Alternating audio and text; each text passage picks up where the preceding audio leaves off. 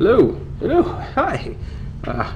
Hopefully it's working right now. I've had some trouble with my technology lately, but surely you can hear me right now. Well, of course you can, if it's uploaded. Anyways, this is Dragon Does Math. We are doing operations with rational numbers, also known as fractions. Let's go ahead and get to it.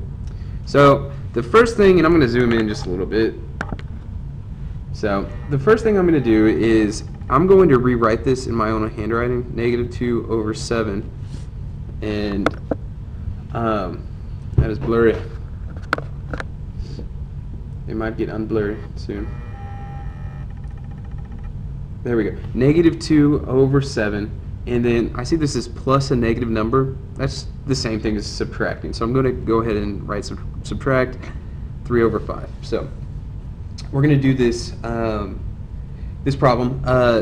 It's subtracting, adding and subtracting. You always have to find a common denominator, no matter what. So usually we look for the LCM. That's especially easy to find when you're working with two numbers that are prime, because it's just going to be multiply each other. So anyways, the LCM of 7 and 5 is actually 35. So I'm going to rewrite this, make sure that I keep the negatives. Okay, and so to make 7 into 35, I would multiply both numbers times 5. So 5 times 2 is 10. To make 5 into 35, multiply by 7. So I'll multiply this by 7. 7 times 3 is 21. So this is negative minus another number. So the final answer is going to be negative. And anytime they're the same sign, it's like I'm adding them together. So this is basically like -31/35. So that's the first one. The second one, again, I want to rewrite it just because it makes me feel better. Well, actually, before I do that, I've got two mixed number fractions.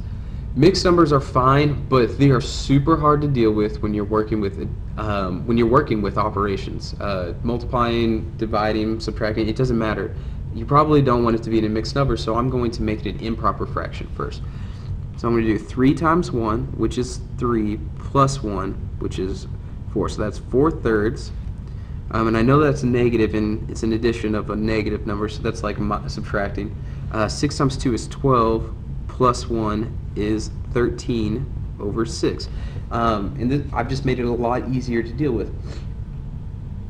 So now I want to get a common denominator. 3 does go into 6, so the common denominator is going to be 6.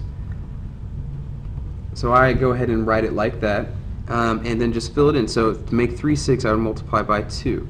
2 times 4 is 8. And 13 is already over 6, so I don't have to do anything there. These are opposite numbers. It's 8 minus a 13. So if you wanted to write it like this, maybe that helps you. 8 minus 13. Well, 8 minus 13 is -5, so it's -5/6, just like that. This one right here, we have multiple. So my best advice to doing this one is basically do that first. And it makes things a little bit easier. You don't have to do it that way, but I think that might cut down on some of the anxiety, I guess. So let's just do 5 and 15 first. So 2/5, that's a -4/5. So that's like subtracting 4 over 4/15.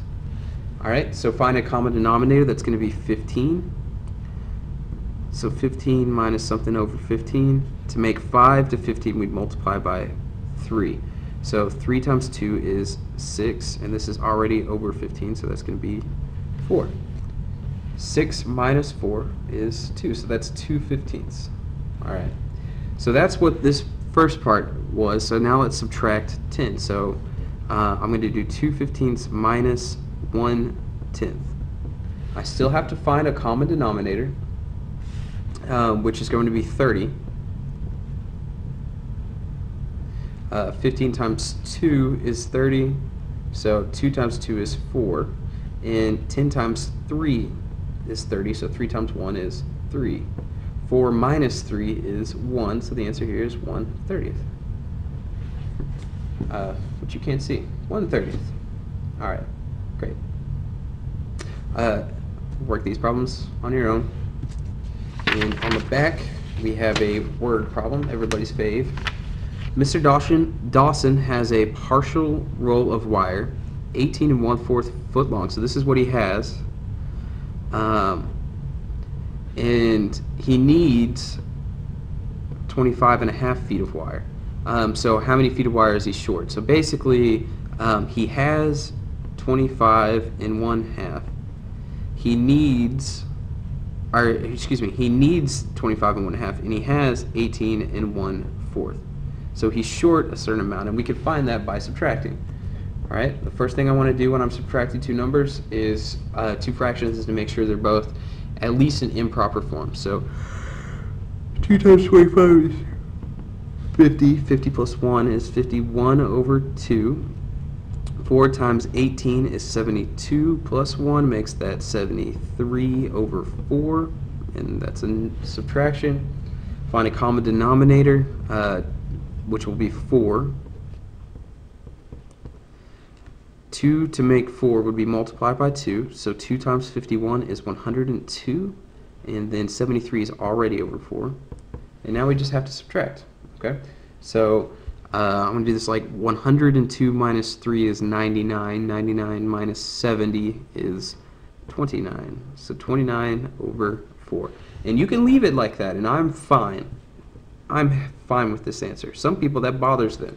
So if you still would like to write that as 7 1/4, be my guest. Just make sure that we know that it's a word problem. So we need a unit. It's feet. 7 1/4 feet or 29/4 feet. So either way is fine. That's all you. All right, let's do this one down here.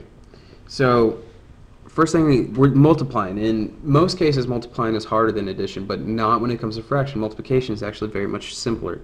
So first thing I want to do is I want to write them over one another, or write them like this. It just makes my my math easier to do. Now, the first thing that I'm ever going to do when I'm multiplying two fractions is to look to see if anything cancels, because these are smaller numbers than what you're going to get after you multiply, and it just makes simplifying the fractions a little bit easier. And I look closely and I see that 3 does go into 15. So basically, if I divided both those numbers by 3, if I divided 15 by 3, I would get 5. If I divided 3 by 3, I would get 1. And I'm just simplifying a fraction a little bit. Sorry, I'm tired. I'm doing this in the morning. Audio didn't work last night. The biggest thing, though, is that was -3. Make sure you write that negative there, because you're liable to miss it and forget about it. So we multiply straight across. -1 times 8 is -8. 7 times 5 is 35. And because I've already reduced, I know that's done. It's reduced as far as it goes, so we're good. So this problem right here, -3 1/4 times -2 2/3. The first thing I want to do is I want to write these as improper fractions. So 4 times -3 is 12 plus 1 is -13/4. 3 times 2 is 6 plus 2 is 8. So that's -8/3, and we're multiplying. If you want to do this step now, notice this is a negative number times a negative number. So this is like 13/4 times 8/3. The negatives kind of cancel each other out.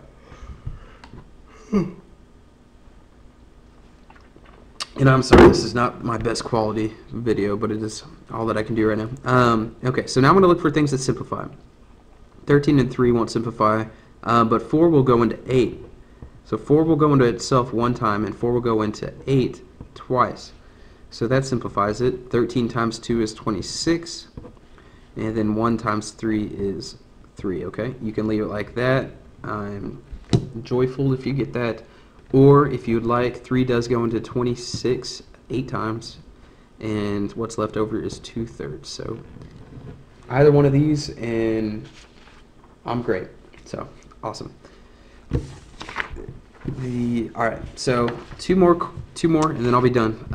These are division, okay, which are honestly very similar to multiplication, because honestly what we're doing is we're going to take the division problem, we're going to make it a multiplication problem. And usually when we think about division of fractions, you start getting hungry for fried chicken. We say KCF. Keep, change, flip. Basically, we're going to keep the negative 5, 6 as we see it. We're going to change the division to a multiplication problem, and we're going to flip the 120 over 24 into 24 over 1. Okay? So simplify, we're going to look for things that go into each other. 5 and 1 have nothing to do with each other, but 6 does go into 24. 6 goes into 24. 6 goes into itself one time. It goes into 24 4 times. And just multiply straight across. Negative 5 times 4 is negative 20 over 1, and which can be written as negative 20 itself. Okay, so that one's done. Honestly, I'm fine with that. Either way, I am completely fine with either one of those answers. This one right here, let's go ahead and switch it. So it's a division. So the first thing I want to do, I want to notice there's a negative divided by a negative. So the final answer is going to be positive, because a negative divided by a negative is positive. So I'm going to go ahead and cancel those out. Also, let's go ahead and turn it into an improper fraction.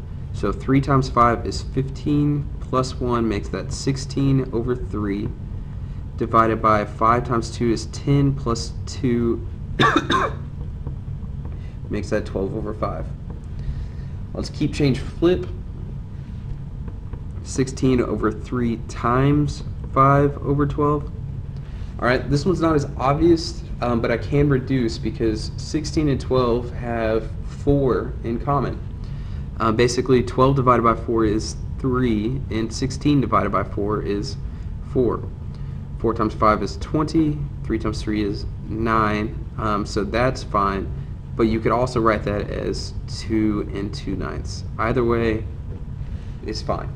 That being said, let's say, just to give you an example, you did not see the simplification, and you went ahead and multiplied through. 16 times 5 is 80, 3 times 12 is 36. Say you did this.